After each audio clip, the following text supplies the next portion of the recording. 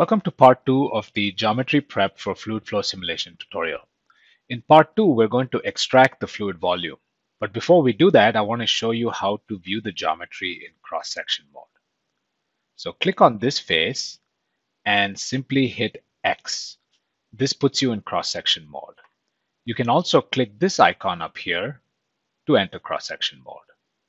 To change the location of the cross-section, click here to enable the move grid, and then simply grab one of these arrows to translate the cross-section to any location that you desire.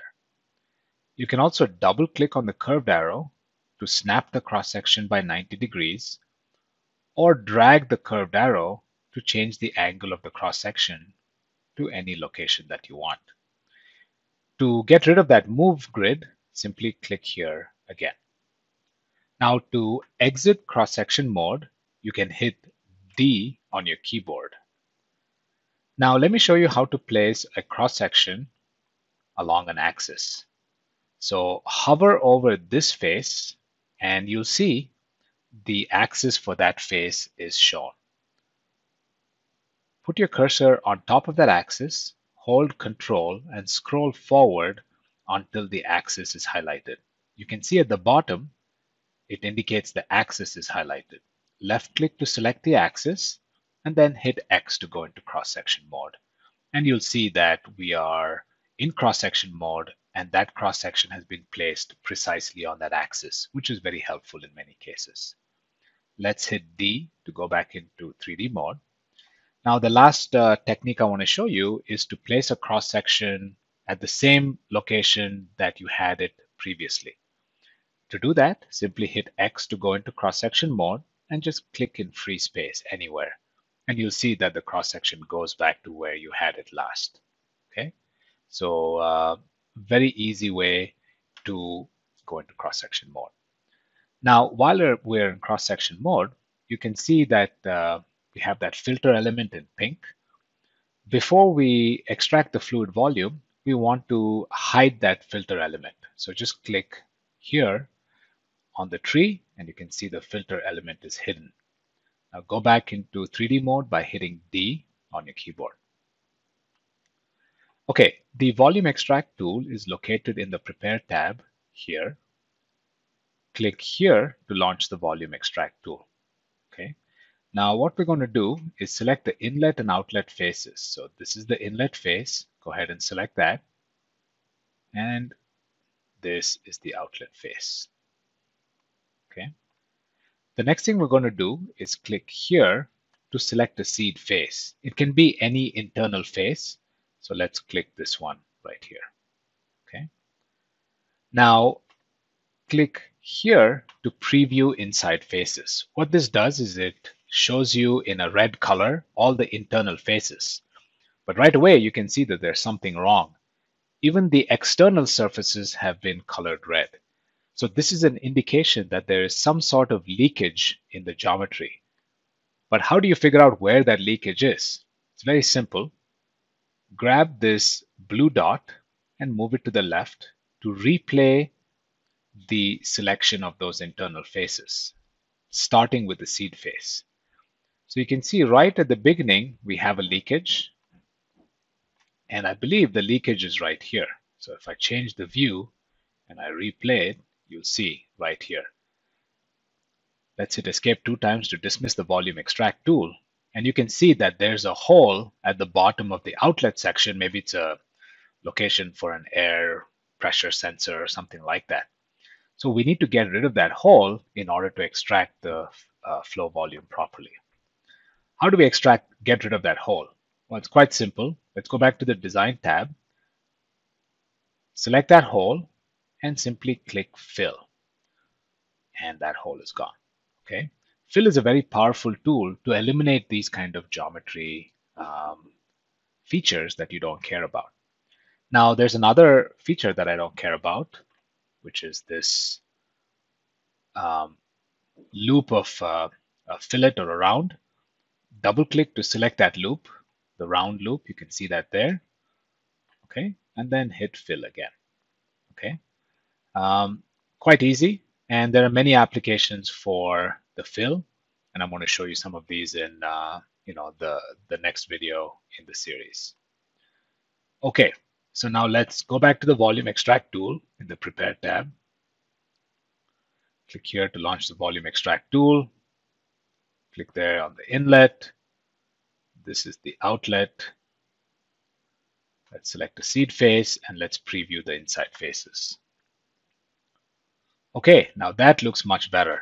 Only the internal faces are colored red. So click the green check mark to actually create the fluid flow volume.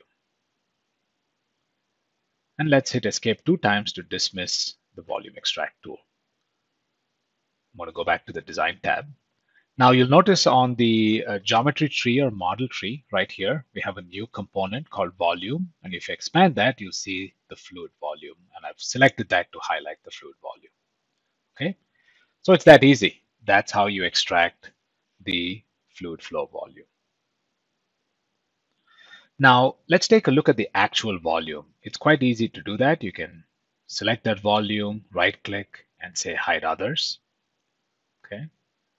And here's what that fluid flow volume looks like. Now, let me draw your attention to a specific feature that I actually don't want to include in the fluid flow volume.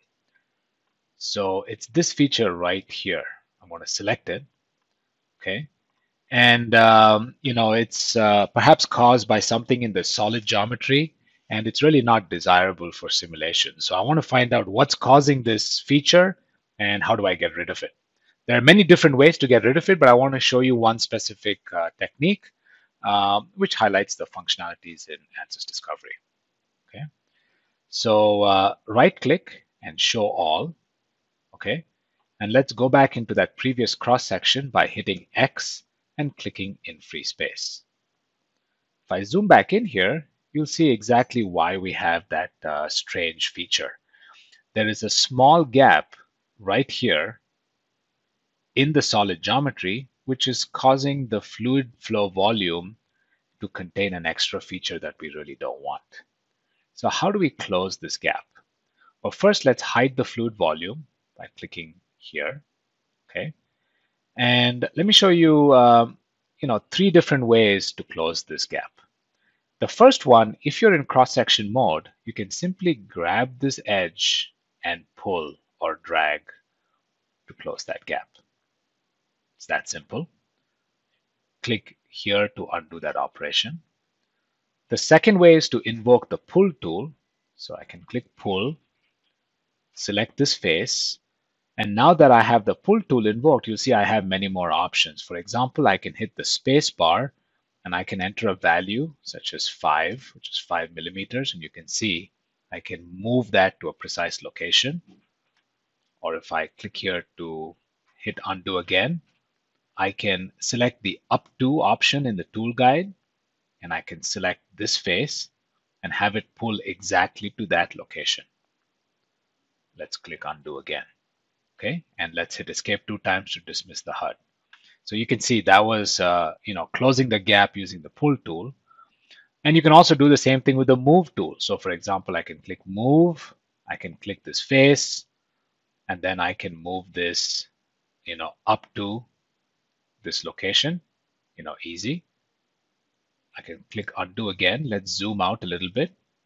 Let's triple click to select that entire body, and now I can grab this green move handle and I can move that entire body in. Okay, now let's hit escape 2 times and let's zoom in again, and you'll notice that that gap is closed. So really, many different techniques to close things like that gap, and different techniques work better in different applications. I just want to show you all the different techniques that we have. Now, we've closed the gap. How do we update the fluid volume? Do you have to recreate it from scratch? Actually, you don't. In the tree, right-click on the fluid volume and say update volume as created. Okay. What it's going to do is it's going to recreate the volume with all your previous inputs, but taking into consideration the geometry change you've made on the solid. So now if I click here to show the fluid volume, okay, you'll notice that it looks really good. in this location. Okay, so let's hit D to go back into 3D mode. Click here, right click to hide others. Okay, and if I go into this view, you'll see that in this location, everything looks good. Okay. Okay, now let's take a look at some other places where the geometry is not perfect. Okay. If I zoom in here, you'll notice I have these weird features, kind of these sharp edges. They're also an artifact of something on the geometry or the solid geometry, which is causing the fluid domain to have this weird or strange feature that I don't want. Now, I can do the same operations that I did just a couple of minutes ago to get rid of it, but I think it's actually easier to just directly manipulate the fluid volume. Okay. Now, to do that, let's go into this view. You can simply box select. Let's rotate it to make sure you have all the features and click the fill tool.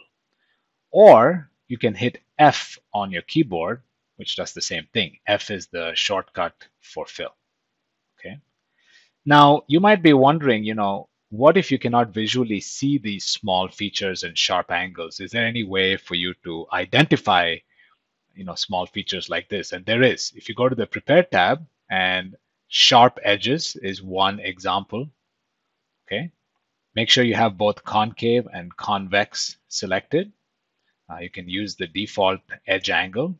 Simply select this body. Okay. What this tells you is all the locations where you have a sharp angle. Now you can inspect this manually. So for example, this sharp angle is not much of a problem, but this sharp angle up here is a problem. So the sharp angle tool just allows you to visually quickly figure out where you might have potential bad geometry. Okay. Now dismiss the sharp edges or sharp angle tool by hitting escape 2 times. And then let's just get rid of that. Okay, so we can box select like we did before and hit F to fill. Okay. The last thing I want to do is get rid of all these small rounds. These rounds are not important for the flow behavior, but it might result in a very big mesh. So how do we get rid of that? Okay. Click on a face, click on that round face, and then go down here, and you'll notice that we have the Power Select tool. The Power Select tool is great because it allows you to select a bunch of geometry based on the characteristic of that particular geometry. So in this case, choose the all rounds equal to 0.5 millimeter option. You can collapse here, and you'll notice it has selected 785 faces. So it's all the rounds that you see highlighted over here. So just imagine if you had to manually select 785 faces, it would take you a long time. The Power Select tool just does it super fast.